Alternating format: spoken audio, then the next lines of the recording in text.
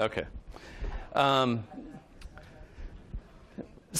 So I'm going to try to stick this stuff together and want to acknowledge colleagues and co-authors on a variety of the work that I'm going to talk about here. And let's see if I can get this thing to work. It does. So a little bit of a roadmap on what I'm hoping to cover, and I tend to deviate quite a bit. So hopefully we'll get to all of this stuff. A little bit of motivation, and I think we've already had that, but I'll probably touch on that again. I'm going to talk a little bit about an assessment that we've done that has tried to think about livestock diseases that are present in the United States and how many of those have a potential wildlife component involved in the transmission or the life cycle of the pathogen. Identify some social challenges. I'll briefly touch on social political, but and that might be outside of sort of the realm of what this group might end up doing. But I think it's something that complicates these systems. I think it's a challenge. I think it dictates the data that's available. I think it's worth thinking about to some degree. And then talk about some challenges and maybe get to an example. So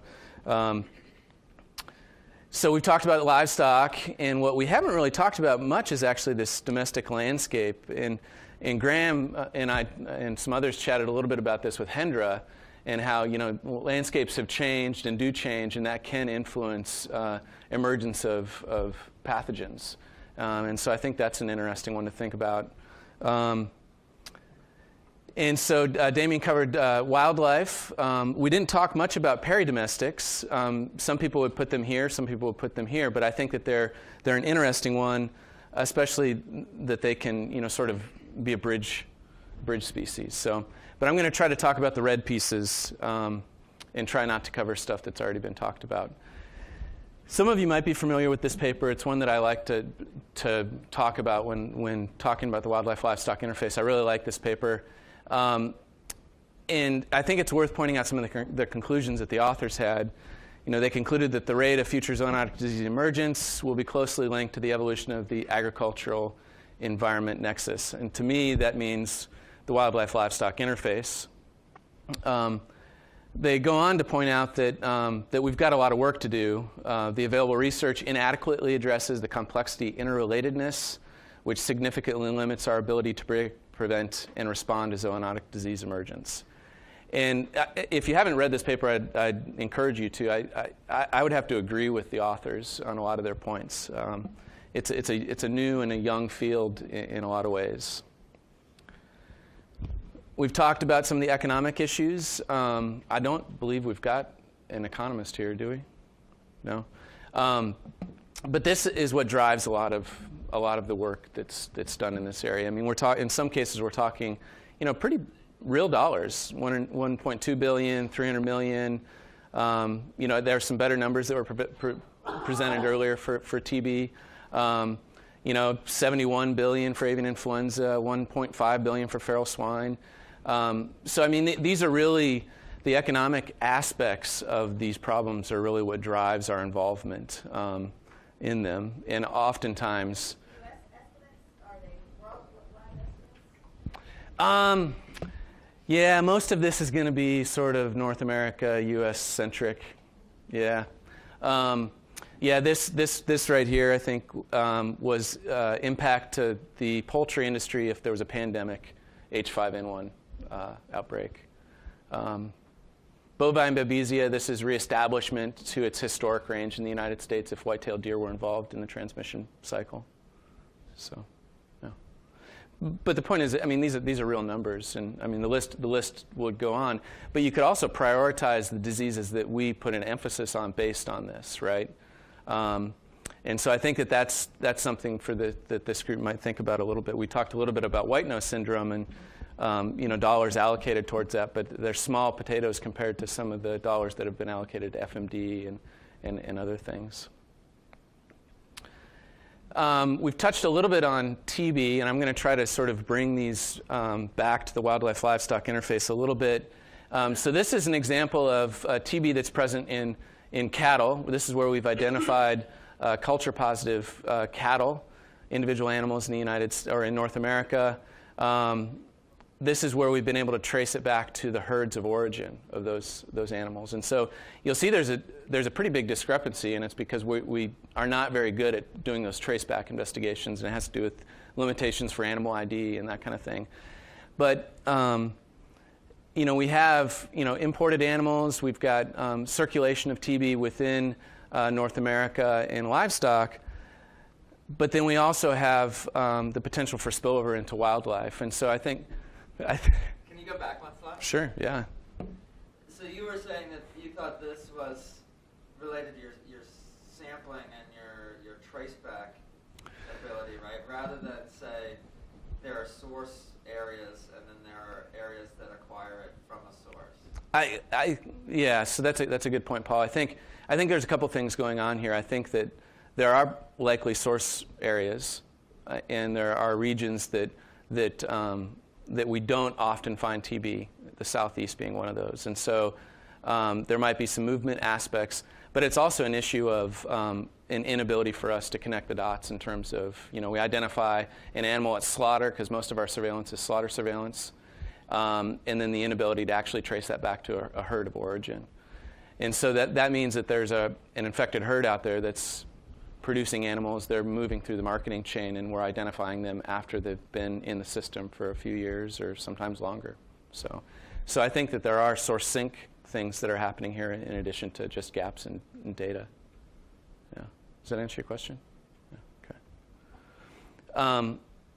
And so I think the point with TB is just a nice one to talk about, but because it's a livestock disease and it spills over to wildlife, and that'll be something I touch on quite a bit as I talk, is that oftentimes we think about thinking about wildlife transmitting a pathogen to livestock, and I think that we need to be thinking about the bidirectional nature of transmission. And so this is an example. This is in North America. We've identified at least 11 populations where NIMBioS has been in wildlife. There's 4, maybe 5 that are now endemic. And in many of these cases, there's a livestock component. Certainly in Michigan and Minnesota, where we think that we've eradicated it. Riding Mountain National Park, these are because there was spillover originally from livestock. Feral swine in California, and here as well, both cattle related. No idea about this, and this hasn't been confirmed yet. And this is domestic animals as well. So it's, sort of highlights the issues of spillover from domestics to wildlife. So I'm going to briefly talk about an assessment we did for the United States, where we looked at the 86 reportable diseases, livestock diseases, to OIE. We critically evaluated these and asked the question, can any of these, can wildlife be involved in the transmission, maintenance, or life cycle of the pathogen? So we set the bar very low. And then I'll kind of hopefully spend most of the time on number 3. So one of the initial things that we found was that the rapid increase in publications that have occurred, and this is out of Scopus, but I mean if you look at PubMed and many of the others, that you get the same thing. And so it's like a vast majority of the publications have occurred in the last 15 to 20 years. And so while many of us have spent our entire careers in this field, certainly we're young. It's a young science, right? There's a lot to learn, and TB is a great example of that. I mean, who would have guessed that it would have become, in the 70s, nobody would have thought that it would have become endemic in white-tailed deer. Historically, we thought that TB wouldn't become endemic in free-ranging swine based on some of what we learned in Australia historically. So I think the point is that there's a lot to be learned from these systems, and I think that there's a lot of things to be optimistic about there. So from evaluating the literature for those 86 diseases, 79% of those in the United States have a potential wildlife component. 40% are zoonotic, so it's not really that different from the seminal work by Jones. What I like to highlight here is that, if you think about our big livestock commodities, cattle, poultry, swine, for the reportable diseases, the large percentage of them have a wildlife or a potential wildlife component. So that's sort of the motivation for sort of thinking about transmission at the interface. And so furthermore, if we think about there's the 20 pathogens that we currently, in the United States anyways, have a national program, whether it's control or management or some sort of program where we dedicate resources to, 70% of those have a wildlife component. And so I think this also illustrates that once you have spillover of a livestock pathogen into wildlife, control, management, it just becomes exceedingly problematic. And we spend a lot of our time thinking about, what do we do once it's there? What does that transmission process look like? Can we develop mitigations or vaccines or that kind of thing? But, I think one of the more important things is, well, how do we prevent it from even spilling over to begin with? Is it surveillance? Is it mitigations to prevent contact between wildlife and livestock? I mean, can we sort of move that bar before it actually happens? So I think that's something worth thinking about and a gap. So I think we all know that these systems are complex, and the socio-political aspects of this are certainly a challenge for those of us that have been involved in the One Health type notion, which I'm a huge supporter. It's got a long ways to go in the United States. And I suspect that this is the case in many countries, state and federal animal health and wildlife authorities. We have different jurisdictions, different missions. Wildlife in the United States are owned by the states. Unless they're migratory, then they're managed by the federal government. Livestock, it's pretty narrow. We've got regulations and rules, and the state manages them initially unless it sort of has a larger context, and then the feds come in. So, I think that there's some challenges there. And in addition, historically, surveillance is also widely distributed and disjunct. The example that I talked about over lunch was avian influenza. USDA did a bunch of surveillance. DOI did a bunch of surveillance. The states did surveillance. That data has never been compiled into one data system and analyzed together. Budget's priorities are uncertain and inconsistent, all of these things. And I'm a big proponent of adaptive management, and this is actually stolen from another presentation that I've got on that. But I think that this gets back to one of Paul's ideas earlier, is that this is a field that is highly interdisciplinary, yet many of us come up in different training programs.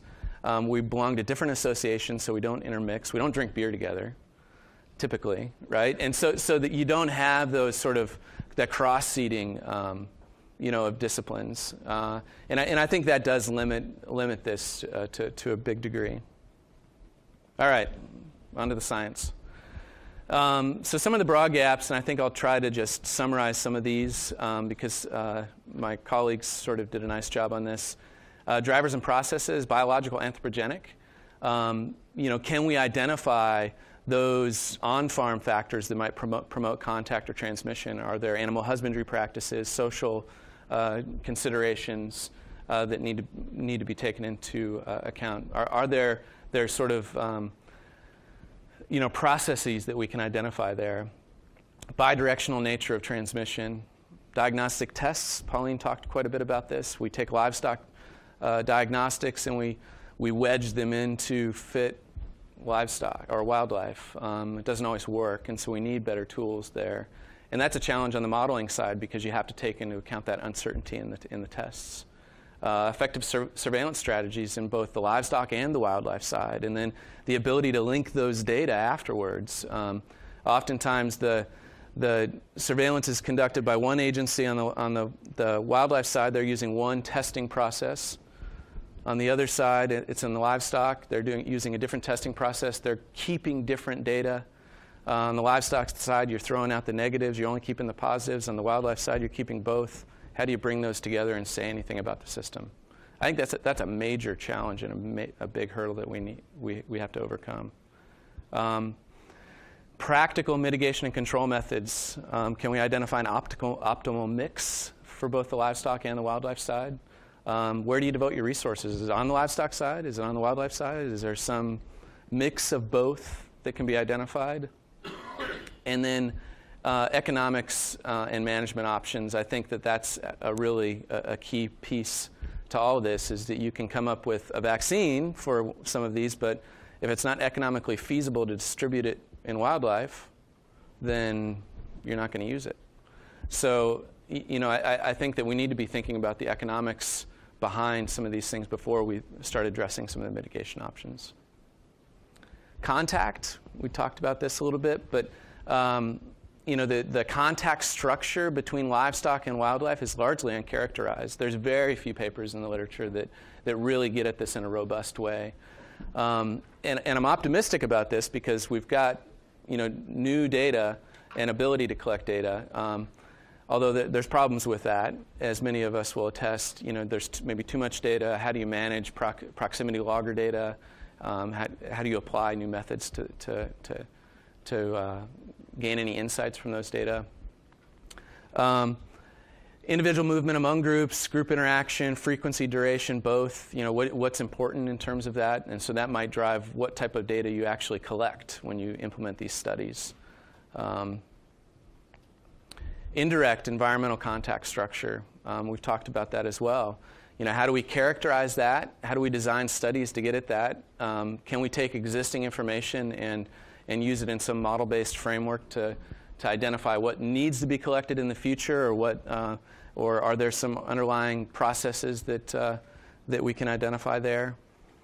I think in this room alone, we've got many pathogen-specific, sort of system-specific areas. We all work in our own areas, but can we identify some higher-order processes that sort of characterize some of these systems? Are there some fundamental things that sort of are unique across systems that we can collect information on? Bidirectional transmission. This is, everybody's got their soapbox. This is a big one for me.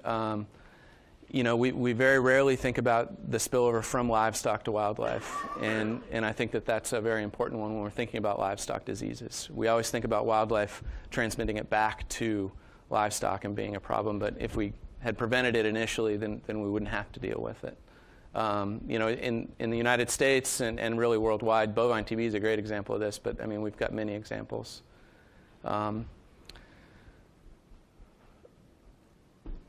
We touched on this as well. So what population demographic environmental characteristics are needed? And this, I think, is an interesting one for establishment in wildlife. We've got, and I'll show a map of TB here in a minute, but why hasn't TB become established in more wildlife populations in North America? What's the important mix? Why does New Zealand have problems with TB and Australia doesn't? What's the issues there? Is it density dependence? Is it something to do with the livestock, wildlife, host interactions? I mean, what are some of the issues there? And can we generalize these? Again, can we sort of identify some of those properties that are important to measure or to include in models? And so this is just sort of an illustrative point by some colleagues, Matt Farnsworth and Michael Ward. And I think this is a nice example, actually. They looked at AI in Romania and identified a certain spread characteristics for waterfowl and a very different spread dynamics for poultry. And I think that this is important to think about, that how do we identify this? What's important and when is it important in terms of the transmission, the spread, these different parameters? And maybe we need to measure something different on the livestock side than we do on the wildlife side, and vice versa. So are there fundamental components that drive these systems, and are they different? Mitigations, surveillance, when, where, how to do mitigations. Are there effective mitigations? Can we identify an optimal mix? Can they be targeted in space and time? And I think that that's something that we haven't thought much about in this field. Brucellosis certainly has, but I'm not sure it's been much broader than that, at least in North America. Surveillance detection. How do we optimize for early or first detection of a pathogen? Can we identify very quickly when spillover happens into wildlife? Or if we're thinking about a novel pathogen, either a pathogen that is newly emerging or like H5N1 being introduced into North America. How do we develop systems that are robust, cost-effective, can be maintained over the long haul, and offer some early detection or first detection capabilities? When, where, how, and who? What species do you include in the mix? Can we identify sentinel species? Can we target it in an appropriate way to reduce our sample size, yet still have robust data to make inference from? And this is just one example. This is deer visitation of farms in Michigan, where you have this increasing visitation in the spring. It drops off. And there seems to be a relationship between that and the fasting metabolic rate of deer. And for those that are familiar with cervids, that's because they're pregnant and they're increasing calorie demands as you move into later spring. And so this might offer some opportunity to think about how do you do things in space and time? Maybe there's some differences. If they're visiting farms here, you have mitigations, but then you don't waste the money and have mitigations at this time of the year. So I think that there's some opportunities for that in addition to surveillance as well, especially when we're dealing with shrinking budgets continually, it seems like. So to get back to my point about NIMBioS, so this is where we've identified NIMBioS in cattle in the United States. And so if you contrast that with where we've identified it in wildlife, we certainly know that in these cases that livestock and wildlife have been involved.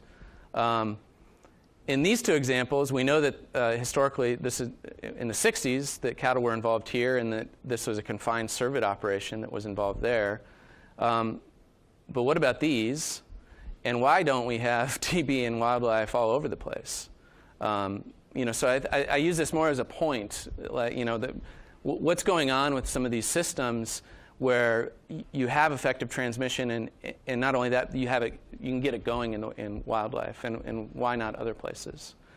And so what does that mean for surveillance? I mean, certainly in the southeast, we've never identified TB, or very rarely, so why waste time doing surveillance here when you can allocate it in other areas?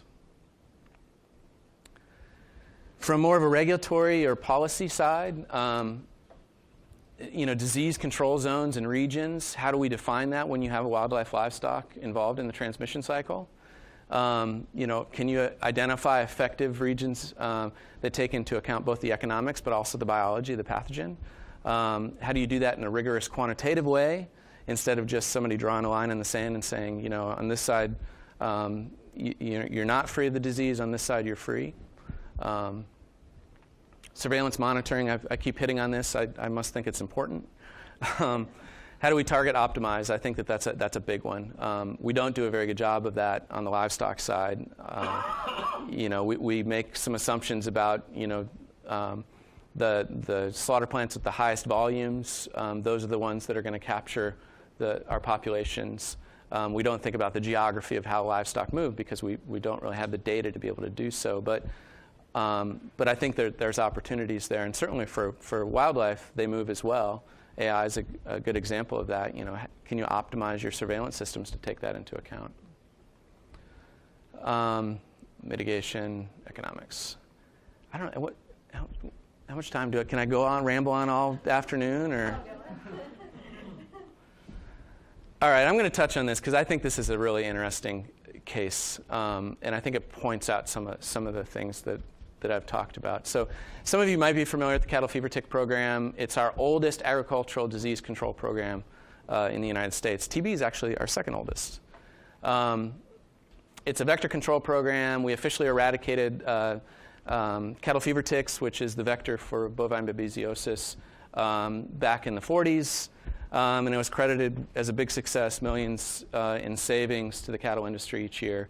And there's some work that's indicated that if it was to return to its historic range, it would cost $1.2 billion annually to the cattle industry. So it's sort of like, we've done this great thing.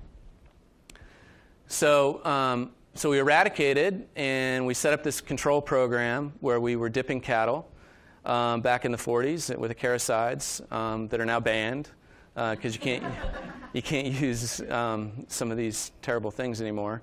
And so we set the policies and set the program in motion, and away it went, right? But we had this sort of increasing issue with more infestations in Texas. We're identifying cattle fever ticks more often. What's going on? Oh, it's the acaricides. No, what is this? And so it was hinting at that cattle ticks were thought to be host adapted, so one host system. But now we're finding them on deer. Wow, what's that about? Yet our program was completely dedicated to focus control efforts exclusively on cattle. Our regulations and our rules and our policies were all in place only to focus on cattle. And once you have a rule, it's very difficult to change that rule. So old acaricides were banned. The new acaricides are less effective. And we've got increasing infestations without clear epilinks. And so the notion was that we had this one host system, right, where cattle ticks fed on cattle, and if you just removed the cattle from the system, either by vacating them from the pasture or killing the ticks, then you stop the potential for the transmission cycle. And if you removed the host, then the ticks went away. That was the thought, and it seemed to work. But there's new evidence, and it's only really recent because nobody had money to do work for wildlife related to cattle fever ticks, because it was assumed that they were one host tick, where we're finding that ticks do successfully reproduce on white-tailed deer, just at much lower densities. And there's some hints at that maybe the pathogen's also present in deer. There's some issues here in terms of confirming the pathogen, but there's enough work that's been done there that hints at, well, maybe the pathogen is present in deer. So that means that suddenly you've moved from a one-host system to a multi-host system, but your control program is completely set up to manage for a single-host system. And so I think that there's some interesting things that happened here, and this illustrates that systems change, and how do we account for these in our models. We eradicated back in 1943, after the market hunting era and everything else, where we killed most of the wildlife in North America. So the deer populations in Texas were at their lowest at that point. And then you can see as the deer have become very successful in Texas. We do a lot of supplemental feeding. It's a big industry. And so now we've got this huge change in the host density out there, alternative hosts. And you can see this increase in the number of infestations as well. We didn't take this into account, though, because it was a one-host system. In addition, we added 70 exotic ungulate species to the landscape in Texas. So just, the numbers are a little crude here, but, that's about 200,000 animals out there the last time we did any census work, and that was back in 1943. So there's probably many more now. We're adding about one species a year from 1963 through the end of the mid-90s. So not only did you have an increase in deer numbers, but then you had a huge number of additional hosts added to the system. Many of them from the native range for cattle fever ticks, cattle ticks, in Africa, nilgai being one of them. So the system changed dramatically, yet our notion was that this is the way the system works. It's a one-host system. It's cattle ticks. It's cattle. We don't need to think about wildlife. I think that there's a lot of examples of this in the literature. TB is another great one. Deer could never become endemic. And so I think that our notions of how these systems work, we need to sort of revisit those, because we don't know enough about these systems. And we can get ourselves in trouble because we set these regulatory policies in place, and then suddenly we've got potentially the vector reestablished, and we didn't even know it because we weren't paying attention to what the system was telling us. So I think we can expect that these systems will change, and how do we incorporate that in sort of our modeling frameworks? Is there a way to sort of think about and include that uncertainty about the systems? So just to quickly highlight, So on the wildlife side, detection and surveillance, we don't have good, robust systems. Control, do we control it if we have spillover, or if we identify it? Do we care if we identify a pathogen in wildlife? Do we even have the tools to be able to control it once it's there? Contact structure, which species are involved in the cycle? How do we define those contacts between species, within species? We think about the connections, contact structure again, transmission rate, seasonality, the biogeography. Why can a pathogen get established in one part of the country and not in others? What are some of those other environmental drivers? Mitigations, do we have any? Can we implement some? On the livestock side, mitigations, can we prevent the spillover to begin with? Can we develop better, robust detection and surveillance systems? Control, we've got better tools because we can just kill them all, but a lot of times that's not economically feasible anymore. So, and so we've got lots of challenges ahead of us, feral swine being one of those. So, take any questions?